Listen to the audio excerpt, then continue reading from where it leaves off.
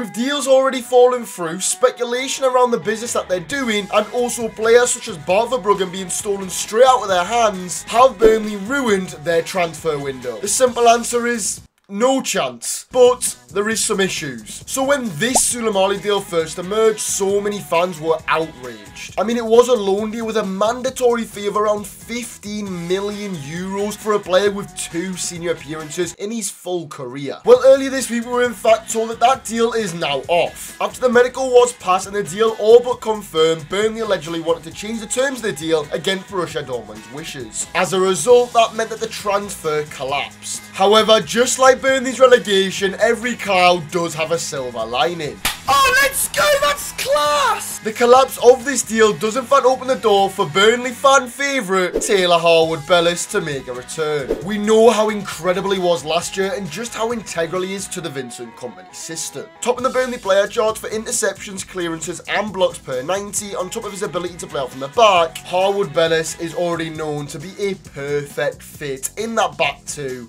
at Turf Moor. And almost as soon as the Souleymane deal folded, it was reported that Harwood-Bellis was back on the Burnley radar. And something even more reassuring was the phrase, England under-21 captain wants out of Manchester City. I mean, the fact he wants to leave City to go to Burnley, fuck me, we really are massive lads. So with the City man obviously wanting Burnley after making it so clear last season his feelings towards the Clarets, and him allegedly making his feelings clear to the club upon where he wants to be next season, a deal that would likely be around £50 million could be phenomenal. 50 million for a young English centre-half with lots of experience and brilliant leadership. It would be such a bargain. Not moving too far from Taylor Harwood-Bellis, we are now on to the England under-21 superhero, James Trafford. It has been stated for a fair while that Burnley had signed Trafford for around £14 million, rising to 90 million from Manchester City. And after his holiday post-Euros win, it's expected for the transfer to be confirmed by the club. And honestly, what a signing this will be. I am so confident that he is going to be phenomenal. Brilliant shot stopper and so young, yet still has so much experience in the EFL and is very, very good with his feet. He's a perfect fit for the Burnley system. It is also brilliant to see them fans that were crying all over Twitter about us paying 40 million for an unproven youngster, for them to all now be absolutely gagging from being a Burnley shirt after he made that 98th minute wonder save. But now moving on to another ex-loanee, it's Nathan Teller's time. According to this Southampton journalist, Burnley are beginning to really push for the signature of Nathan Teller. It's alleged that Burnley are desperate for his services, with an initial talks already taking place to find the valuation for both clubs. It's expected for talks to ramp up in the coming days in order to strike a deal, with Teller very, very happy with a potential move back to Turf Moor. Yet the only potential issue may be the price tag. Southampton supposedly want 15 to 20 million for Teller, however it is alleged that Burnley don't really see him being valued at that high, so there could potentially be a problem between both clubs as they try to come to an agreement. But he was Burnley's top scorer last season, and again another fan favourite. I'm sure Teller will be welcomed home with open arms. But now again onto the front line, we're looking at another deal which has been maturing over the past few days. It's George's Miko Ateteze.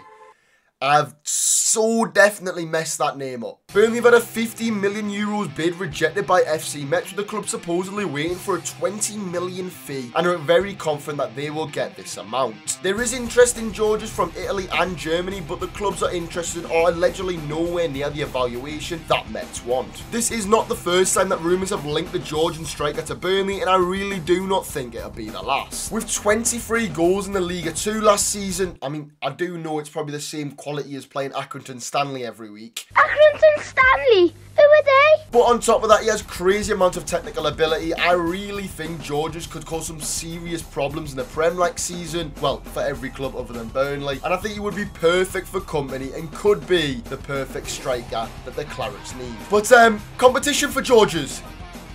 Wout Weghorst is back, lads.